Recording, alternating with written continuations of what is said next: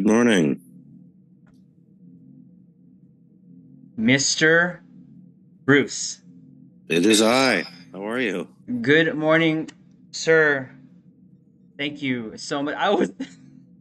I was looking at my email just to make sure. Like, hmm is it 11 a.m. there? And is it 9 a.m. here?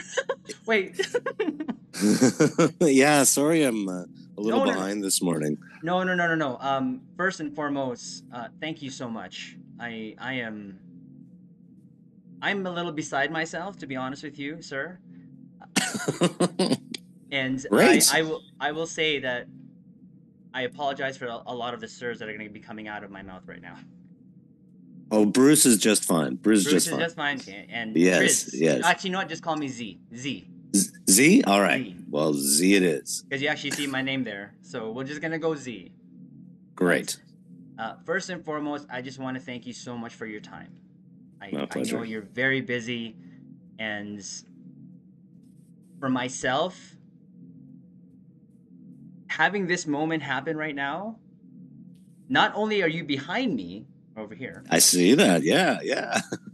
you're right there. There. I'm right there.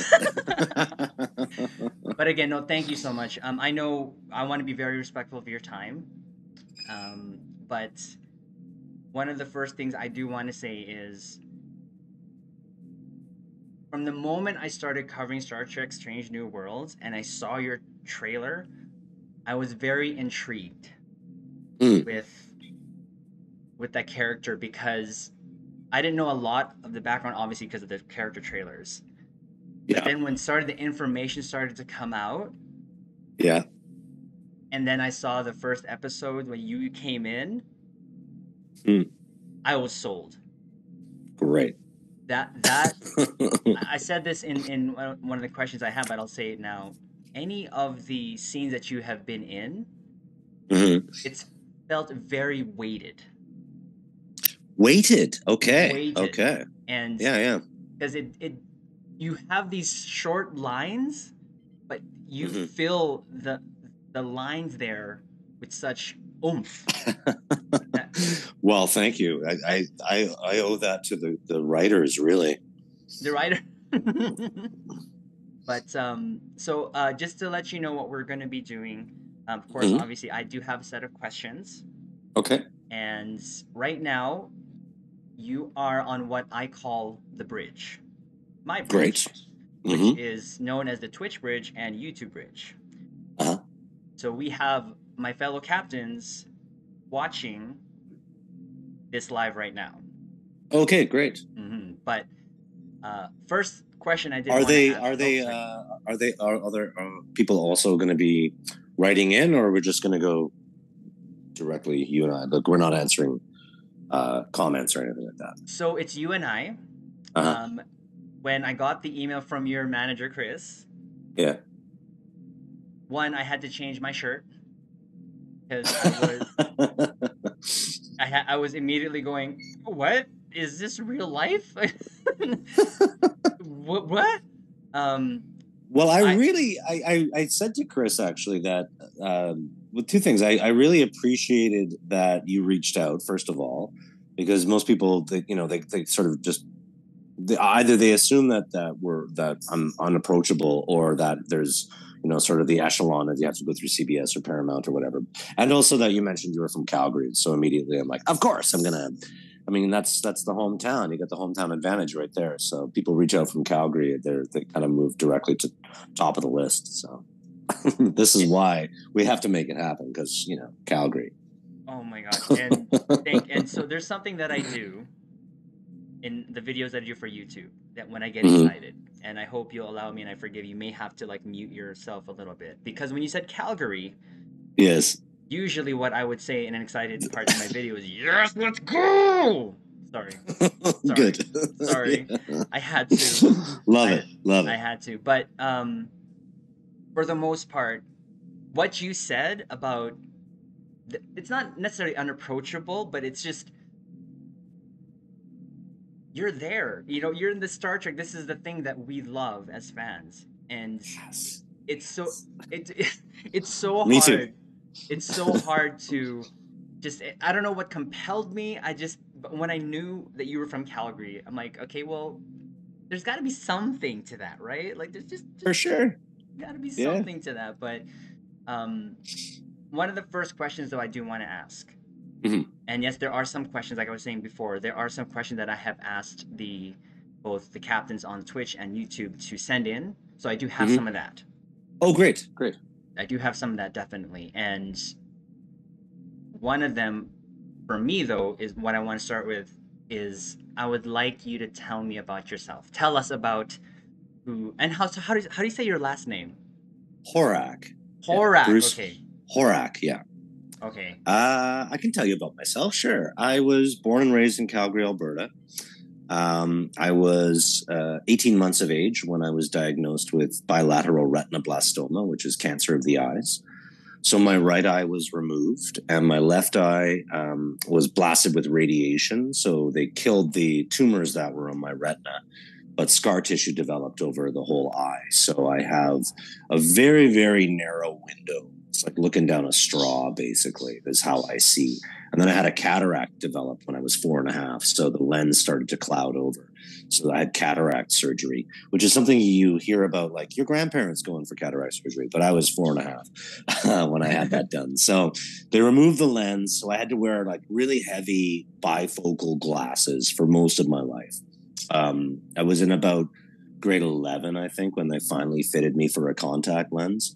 Um, but the prescription on my lenses, it's ridiculous. It's like a plus 15 or something like that. Huge. So, but that was my normal. I lived with 9% vision and continue to live with 9% vision my whole life. I went to what they call integrated school. So back in the day, back in the 80s, the early 80s, when I was going into elementary school, there was a shifting away from what they used to send kids who were blind or visually impaired off to separate schools. The W. Ross McDonald School in Ontario is one of them, which still operates to this day. And it's a school for blind and deafblind kids. But I went to a regular school. I'm the youngest of 4 boys, so I have 3 older brothers. And, they just helped me keep up, basically. They taught me to ride a bike. We learned to play soccer. And I went to a regular school. So, and I had all sorts of assistive technology, which, well, I mean, it's an amazing time to be alive because the technology just keeps getting more and more advanced. So by the time I graduated from high school, we were using computers. I learned to type when I was in grade 3. So I was so far advanced in my typing skills. I had a little telescope so I could read the chalkboard. And I just figured out pretty early on and was told, honestly, that it's a sighted world. It's not built for blind kids. So you got to figure out how to fit in. You got to work. You're going to have to work twice as hard just to keep up. So that became a bit of a modus operandi, if you will, of just figuring out ways to adapt, figuring out ways to fit in.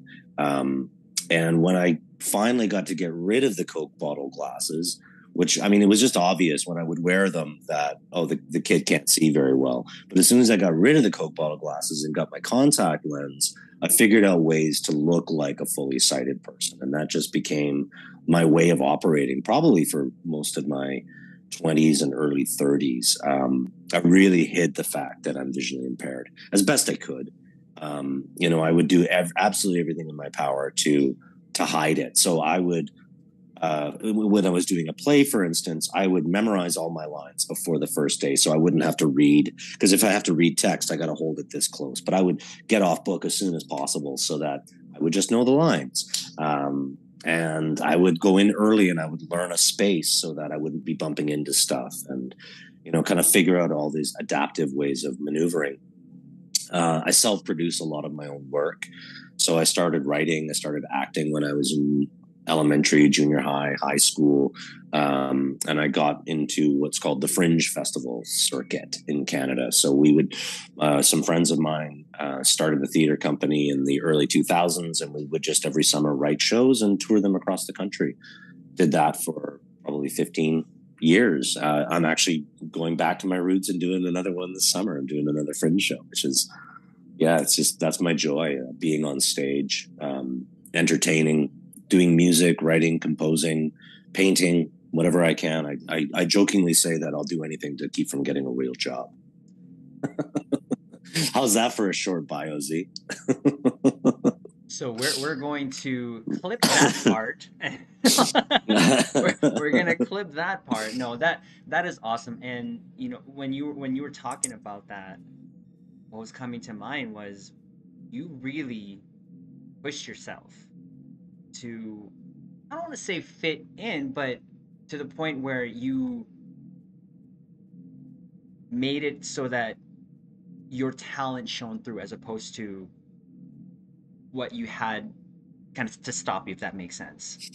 Yeah, it's been a real. I guess it's been a bit of a challenge of because for a long time I thought that having a disability was going to stop me from getting work, that I would be pigeonholed, or that people would have all sorts of preconceptions about what I can and can't do, and that's been true to a certain degree. But I'd say the last little while in my creative output, I've been embracing my disability more and putting it more in the forefront. And what I've found is that there's a deeper connection with the audience, because there are so many people that have disabilities, that when they see another person with a disability out there making a go of it and making it work, and maybe shattering some of those stereotypes, they get excited about it, and they immediately connect. And you have that connection with the audience that just runs a bit deeper. And what I've recognized, certainly coming out of the pandemic, is like people really, really need to connect. We really just have an innate human desire to connect and to see and be seen.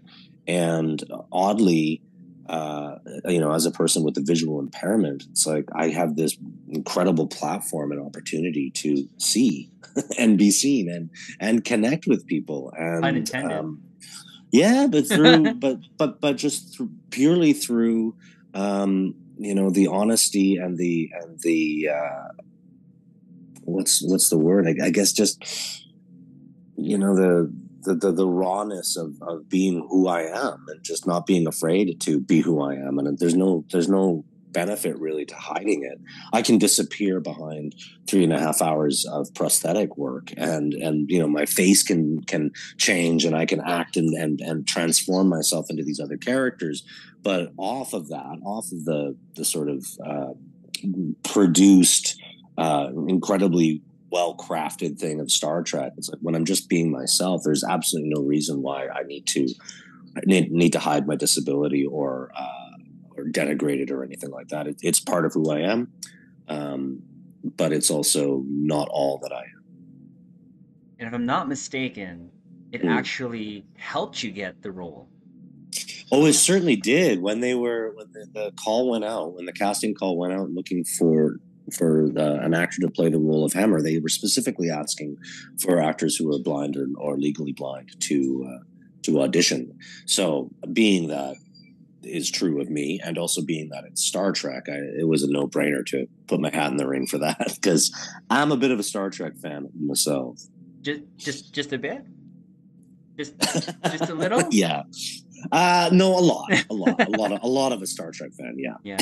Okay, so I was hoping this would come to this. So I have a set of questions that are meant to be just whatever's the first thing that comes to your mind.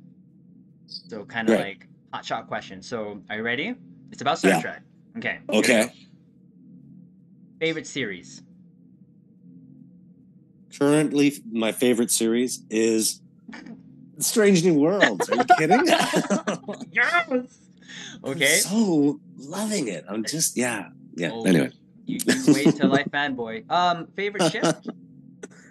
Ship. Oh, Voyager. Oh. Okay. Favorite captain? Kirk. Oh. you had to wait. I work with him, but no, I mean, really, in my heart, he's my first captain. Okay, perfect. Favorite number one. Oh, favorite number one.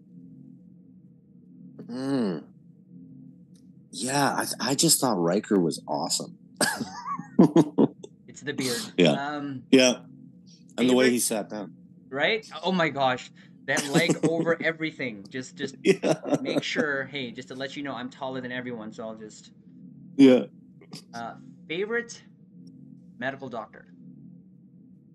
Oh, the hologram from Voyager. Did he have a name? He had a name in the final episode. Oh my god, I love the episode where the doctor on Voyager had a whole family.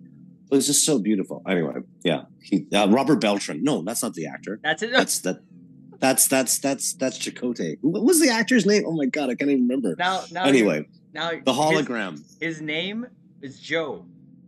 Right. Yeah. Of all the names that you could pick, you picked Joe. Of all the names that you could pick, Joe? Sure, buddy. So good. So good. Okay. Favorite tactical officer? Tactical officer. Didn't see that one coming, huh? Didn't. Was Chekhov on tactical? Or he was one of the pilots? He sat it. Yeah, I don't know. You got me. I'd say Chekhov. You kind of got me too. But we'll say Chekhov. He fired some nuclear weapons or something. Nuclear. Yeah. Tea, Earl Grey, or black coffee? Tea, Earl Grey, hot. Or black coffee. Oh no, I would drink. Yeah, I'm an Earl Grey drinker for sure. Yeah. All right. Favorite species? Tribbles. Tribble. In my question here, I said favorite species, and then I said duh. Like what? Of course, the Enar, but the Enar. It's tribbles. Tribble. Everybody wants a tribble. This one's gonna be hard. Your favorite engineer? I generally gravitate towards Trip Tucker, but just because honestly, I watched that series Enterprise at a really kind of seminal moment in my life, so I have a lot of emotional attachment to that series in particular. So yeah, I lean towards Trip Tucker, and I thought his death was sort of spoilers. It was so like just the way he winked at the end, and he went in, and there was just this like great camaraderie, and then the way that it obviously affected everyone on the ship, but also it was like I wanted another season of that show just to sort of wrap up a bit of the grieving process, because it really was like wrenching. But I mean, Scotty he's a genius. I mean, really, the whole like overestimating how much time it's going to take to do something and then doing it in half the time. It's great. No, that thing, Scotty. I think I still do it. I still do that. That'll take me a week. To be honest, I thought you were going to say you, but I mean. Oh no. I can't. I mean, I'm certainly watching Strange New Worlds just because it's been a year since we shot the thing. So finally seeing it all together, and how it's for me doing theater, you get like it's an instant feedback of whether it's working and whether people are enjoying it, and then it's like it's gone, like the thing that the moment has passed, whereas film is forever, and you kind of wait forever to figure out like, is this working and what's the feedback going to be, and then not only that, but I'm kind of watching it by myself, so there's no like crowd response or anything. You kind of got to go online to figure out, is this any good? But just from the first time I saw it, I'm like, wow, it looks great, it sounds great, the stories are compelling. Like I think as a long time fan of the franchise, what they've done with the show is, it's really satisfying. It's really satisfying. But no, I don't think that just in my Canadian humility, I could ever say that right, that Hammer's my favorite. So you know that's gonna get clipped and gonna be taken out of context that you said Hammer's your favorite. Okay. Okay, so there you go. I'm gonna edit that. No, I'm just kidding. So the last question here: your Mhm. favorite episode and why it resonated with you? Episode of any show or Anything. of string of anything. Oh, well, yeah, it's still for me. It's so funny because my girlfriend has never seen a single episode of any Star Trek, and as we were sort of ramping up to watch Strange New Worlds, which she's watched it all with me, but before that, I was like, I got to show you one episode. What would it be? And so I showed her Inner Light from Next Generation, where Picard goes off and has his whole other life and the little flute at the end, and I mean, it's just such it's great storytelling. It's great sci-fi, and then just that sort of feeling at the end of um, I don't know what the word is, but it's a very bittersweet episode. And also Patrick Stewart, just his performance in it is fantastic. It's so Yes. good. It's so No, good. Yeah, yeah. definitely. So that one leaps out, and I also I'd say a close second would be the final episode of Next Generation, which I think is called All Good Things, Hmm. where they're jumping around, where he's jumping around in The time. season Yeah, finale. Yeah, the that's series finale. yeah. Yeah, Or series yeah. finale, and where we saw the one of my favorite ships that became my favorite ships, the Galaxy X. Excuse me, with a lance. Make something better. Put a lance on it and a surface shuttle. Yeah. Yes. Yes.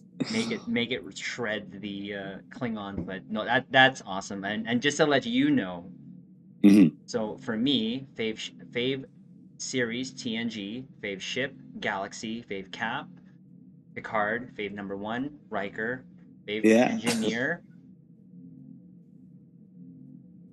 I'll get back to you on that one.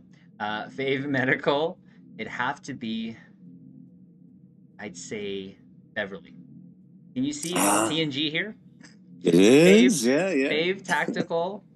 I'm gonna give it up to Worf. I grew up at TNG. That's just Mhm. period point blank, and that's why it's Yeah. there. And that's why when you said resonated or connected with that, I use that a lot in Yeah. everything that I say because it's just the memory that's etched into you, right? Oh, for sure, for sure. Yeah, and I think for so many of the fans that I have been encountering, uh, yeah, it goes back to how old they were and who they watched it with. It's like Yeah. I was this age and I watched it with dad, mom, whatever. And for me, it was the original series. The family would gather and we'd sit in the family room around the old TV and have popcorn. And we had a pet rabbit who would come and eat popcorn with us. And we'd all watch Shatner and friends just chew the scenery. And yeah, that just locked in there. And then again with Enterprise, I was in Portland, Oregon. I was doing an artist residence. I had this really great studio, and I just had it playing in the background while I was working. And I'd kind of stop and I'd listen to the music, and it was like, ah, oh, God, like why this horrible theme song? Skip it and skip intro. But the stories are great, and also Scott Bakula. I mean, I was a huge Quantum Leap fan. And again, that show just kind of landed. It was another one that the family would watch. So it was like Dr. Sam Beckett got to pilot a That's, starship. that's It's wonderful. It's you wonderful. should read into all the theories that connect quantum to Enterprise, Oh, and this that of he course. the whole there's a rabbit hole. I've yet to delve into it, but I've been told some. But I love this idea that he's actually Dr. Sam Beckett is leapt into right, Jonathan Archer. and he's just kind of like Um, so for the last two, tea Earl Grey. My mom got me into Mommy TRIZ, got me into that. Uh-huh. And fave, oh sorry, last three. Fave species, I would have to go the Trill. Oh The yeah. they kind of are kind of really interesting to me when they have Yeah. this symbiotic relationship, but this or that kind of lives through as long as the host lives. That's really cool to me. And of course, we got Dax from that, so I love Yeah. Dax. Yeah. Yeah. And my favorite episode that really hit me was so far, barring last night when I watched episode 8, um, was Survivors from TNG. Remember that And one? now you have to remind me what happens in So that Survivors. is the one. That's the alien that created his own little plot of land with his deceased wife because he took out a whole alien nation of the Husnuk, and the reason why it more resonated with me, because I actually, especially now, actually later in my age, is I found out that his wife in real life died before doing that episode.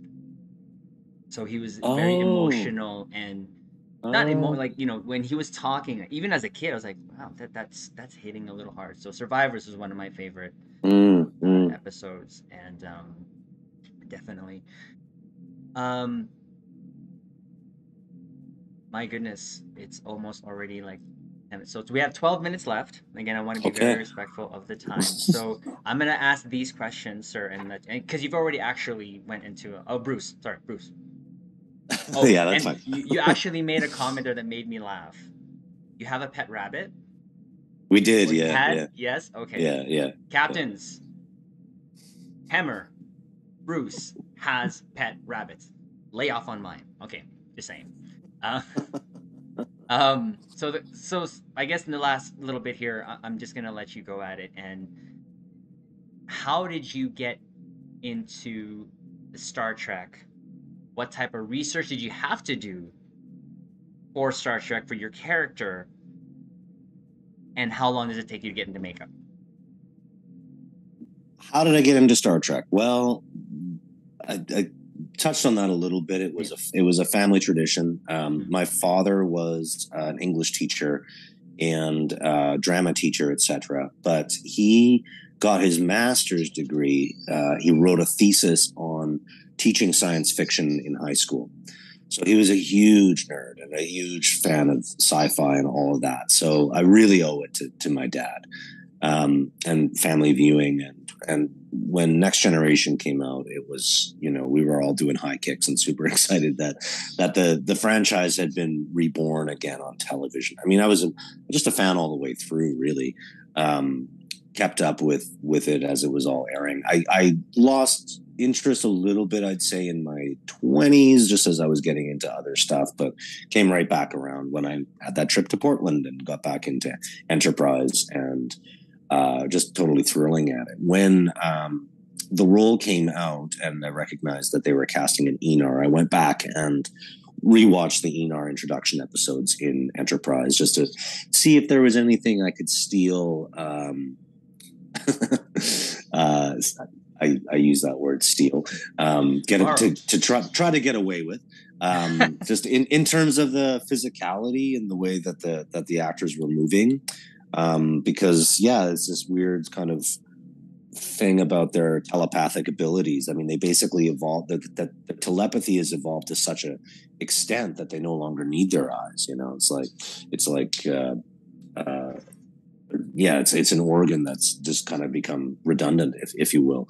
So I dug a bit of it around in that. I went on to a lot of the fan sites. Memory Alpha is one that I go to a lot, actually, just to pick up because it's so extensive and the cross references are really great. So I dug into that. I dug into as much from the script as I could. I mean, there's not a lot of references. There's not a lot to pull out about his backstory or anything like that. So I mean, kind of the sky was the limit. And then the makeup and prosthetics themselves took 3.5 hours to apply. There were two technicians, two artists that worked. Two technicians. Two guys. Alan Cook and Shane Zander were the primary people who worked on me every day on the series. And they were one or both of them was with me throughout the whole day to do touch-ups, and between takes they would come in and adjust and re-glue and paint and all of that. And then at the end of the day, it was a full hour to get all of the stuff off and scrub all the makeup and be done with it. So, wow. On top of what were sometimes 12, 14-hour days of shooting, there was another 4.5 hours in the makeup chair. Right. Wow. Which is probably why I don't appear that much. It's like this one character takes forever, so we'll just or a little standoffish and grumpy at times because it took 3 hours. And you see, I know we only have 10 minutes left, but the things that like I said earlier, how your scenes are so weighted, it made me want more. Like the great. last episodes 6 and 7, when you weren't there, I was like, where, Where is he? where is he? Now I know it Yeah. only takes 3 hours to put the makeup on, not 2 episodes. So let's go. But then yesterday's episode 8, when I Mm-hmm. watched it, I will say one question I want to get out: was there anyone whose face was leaking? Because mine was. At the end there, my face was leaking. Like Mm. I have a daughter, and the connection, and you talked about it earlier here, with all of your characters, I've been able to connect with each and every one of you on Strange New Worlds, each at a different level. Mm. And it, the relationship that I see on screen, it looks so real. Like, I mean, it's real. I can feel it. And the Strange New Worlds, Star Trek, everything from 1 to 8, I've just been. If I could record my face while I'm watching it, it would not be pretty. I'll tell you that right now. But it feels so real. And maybe Mm. lastly, can you let us know to you what that's meant to be in this crew of this flagship series now at Paramount?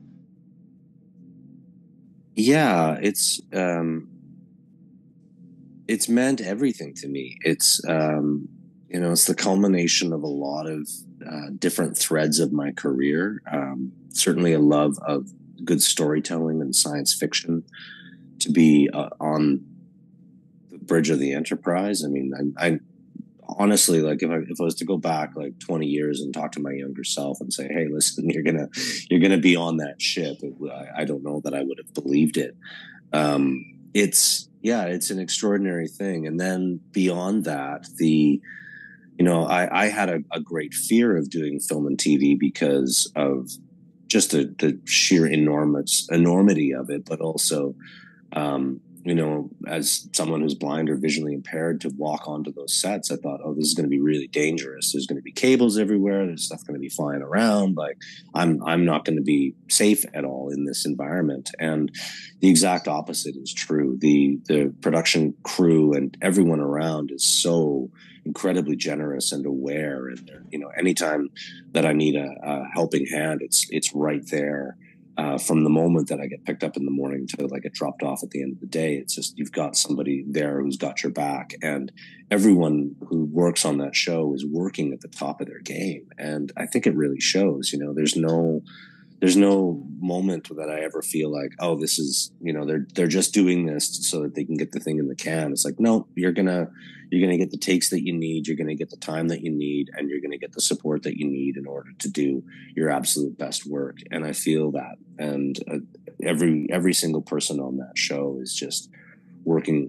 It's A games all around, and I think that's really come as a result of where the genesis of the show came from, which was the love of the fans. And when the fans called for, they want a series with Pike and Una and Spock, this is the result of it. And they're listening. The writers are listening. The creative people are listening to what the fans are saying, and I mean, I can't imagine a harder job than writing for Star Trek, because it's like the magnifying glass comes up to absolutely everything. It's like, well, yes, if Hammer could block out the alien, then why couldn't Spock? Well, the Enar have a much more advanced form of telepathy. Yeah, but what about when he's only half human? And so you do all these beautiful, hilarious, rabbit holes and comment sections, which I actually kind of enjoy. I mean, thankfully none of them have gotten personal, but they're the love of this series and the love of the franchise is just pours out. And what a beautiful thing to walk into. And from the moment that it was announced that that I was on the show, the messages I got were just welcome to the family. And what feels better than that? That is, I mean, again, it's coming across the screen. It really does, and Good. the Good. genuinity, is that a word? Sure. That's a word. It is Sure. now. Okay. Yeah. No, we're doing that. It, like I said, the connections, and for myself, I've cried, I've laughed, I've smiled, I've went, oh, I've every emotion, every reaction that can happen has happened so far, and we still have Great. 2 episodes left so far. I mean, you know what's happening, but I mean, My lips are sealed. I know. I'm just saying, like, just that's what I mean. Every episode, and I love the self-containment. And you're right. They've listened, and to me, it's harkened back to my childhood. I'm just brought back to a place of just a sense of wonder, what's going to happen. Even the pacing is just on point. You're going back and forth between scenes, but it's just on point. And Great. I absolutely, and I guess one more question. Yeah. How long does it take to do Pike's hair? Oh, that's the secret. There are memes happening, and it's hilarious. Oh yeah, Pike's Peak, I love it. Pike's Peak and everything, but I know we had some more now. Again, I am so thankful for this opportunity, and My pleasure. I have another opportunity, because there's a lot of questions that we weren't able to get through. But again, I want to be very respectful of your time, and if anything, is it possible for you to be in your character of Hemmer, to say something about TRIZ, TRIZ, some sort of comment, whether almost like a comment you made to Uhura saying, "Hey, Cadet TRIZ," or something like that, that we can sort of keep here on the YouTube log? It would just be audio. It'd just be audio. Just be audio. TRIZ?